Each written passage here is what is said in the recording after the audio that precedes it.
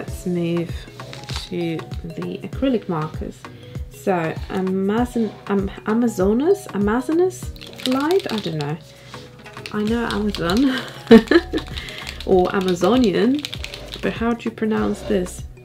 Amazonas, Amazonas, God knows. Anyway, so shake as always, and always check how the color looks here.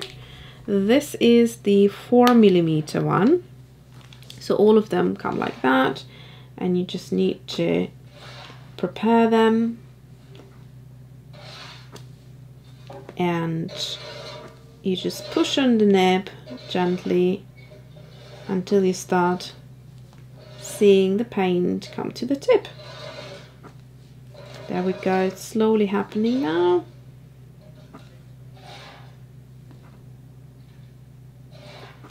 I don't think I had 4mm before. This is my first one. So it should be good.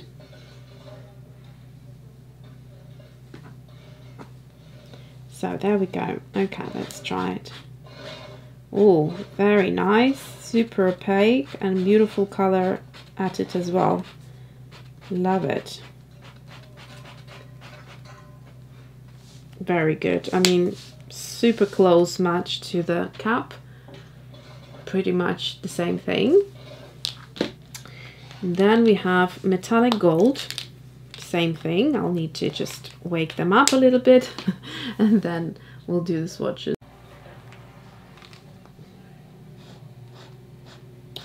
I just realized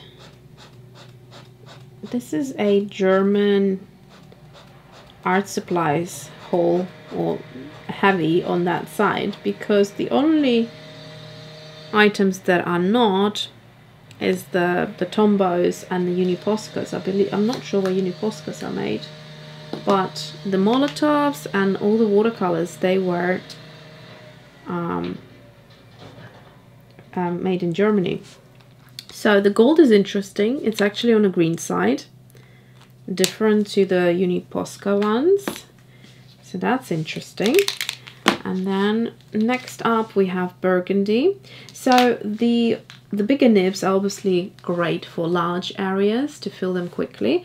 Then we have the 2mm, and that looks like this. So the same kind of tip, just smaller, and that will be obviously a thinner line, but still not fine.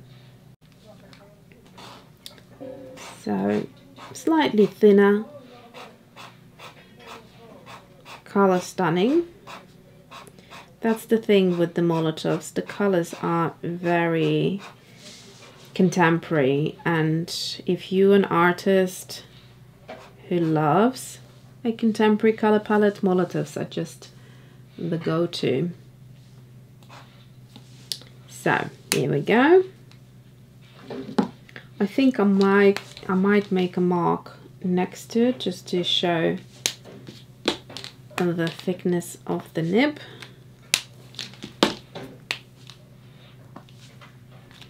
Like that. And then we have Uni Poscas. So this one is, that gives us a width between 1.8 and 2.5mm. So it should be a thinner line than this one. So the nib is shaped slightly different, so I guess if you go right on the tip you can get this line, and then on the side you get a bigger line. That's probably how you can achieve different thicknesses. The color is lovely.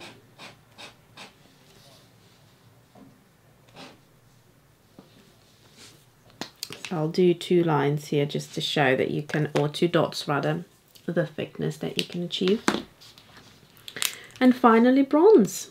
So same thing. It looks like there might be 2 balls. It sounds different. Yeah, there's 2 bolts in these ones versus 1 ball. So probably for the metallic markers they went with 2 balls. And although the marker looks bigger, the tip is actually smaller. So here you can achieve 0.9 between that and 1.3 millimeters, and this one is a 2 millimeter. So again, the nib is shaped in such a way that you can do with the same nib different thicknesses. So let's see how that goes. So you can go as thin as that and as thick as that, which is thinner than the other one. So this one will be still good for fine detailing. I like to do metallic dots in my illustrations. If you wanted to fill a larger area, you would need to go with a bigger marker, a bigger tip, because this would scratch up the paper, quite likely to do that.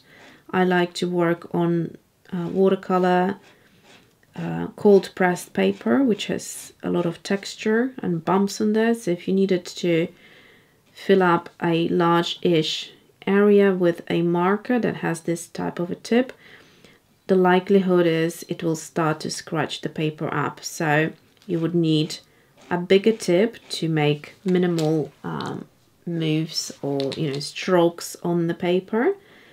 I'm just going to make the swatch slightly bigger, and you can see the areas where I overlapped a little bit, the fiber is starting to be distressed. So we're going to just do a small dot and a bigger one, which is still quite small, which is good. I do like small details. You can see where I overlapped. So now I'm going to go ahead, do a second strip of the watercolor, wait for it to dry, and show you all of the swatches in a close-up. Okay, so things are almost dry, and I think while they're still drying, I just wanted to point a couple of things out. In terms of the watercolors, the most opaque one was the Indian Summer, and then closely followed by Chocolate and Rose Gold. And what I mean by opacity here is that, can you see a bit of paper visible or coming through from these swatches? So you can't say that about Indian Summer. Also actually Golden Olive, also quite a solid color. It's still drying and it's got a little bit of color separation there, so that might be an additional bonus for some of you. So that's that. In terms of colors that I would highly recommend, I'd go for the Indian Summer, Rose Gold. I'm trying to really be quite sort of minimal. Chartreuse, always. Port Red, Burnt Sienna. And I'd say Amazonas Light. The colors that I was a little bit disappointed with, I'd say Metallic Gold. To me, it doesn't look like a gold. It doesn't have much of a metallic sheen to it. So if you look at this color here, Bronze, it's got a metallic sheen. This one almost looks flat. It hardly has anything. If I would use it in the art that I showed you before, the sheen wouldn't come through. So I would still use it, but not as a metallic gold color. And then the Burgundy also surprisingly dried a lot darker and more browner than red. So I don't have enough red in this color. I'd like a little bit more red. Avocado probably was the most disappointing color, just because it just didn't look to me like an avocado color at all. And also with water, kind of goes into nothing. So that's it. Surprising colors, the colors that I didn't expect. Gold ochre, really pretty, muted orange. Bronze, another one, quite unique, I'd say. Didn't expect it to look like that. It almost has a little bit of rose gold and bronze mixed in one.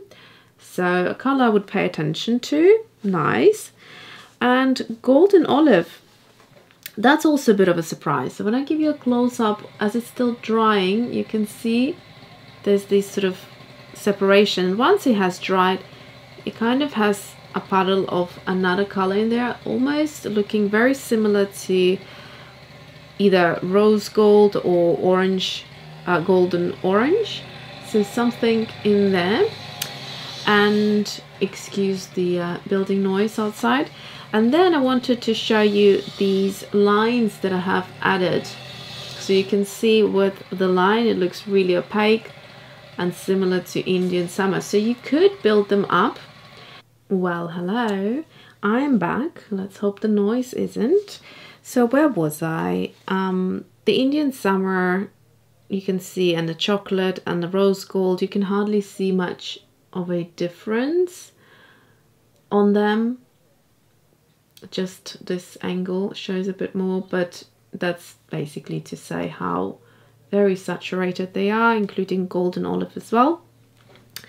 And maybe you can see the golden olive here again as a close-up, and the other colors.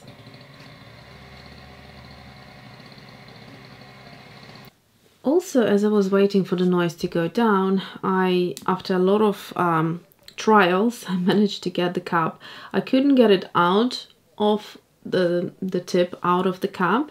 It just was stuck there for some reason, but somehow after trying to pull it out with tweezers and trying to get some things in there, I just gave up and put the lid back on, screwed it quite tightly, and that seems to have secured it, and it's not coming off anymore, although it doesn't look straight. There's like a little gap here, so it might be a little bit faulty. I just hope it won't be coming off later. Oh, and it also makes a lot of mess when you try to push it in. Some of it comes out. So yeah, that's that, and that is it for today. I hope you enjoyed the haul and the swatching. Let me know what you think. So let me know which colors did you like and you could see yourself adding to your palette. The noise is coming back, so thanks for watching and I will see you soon.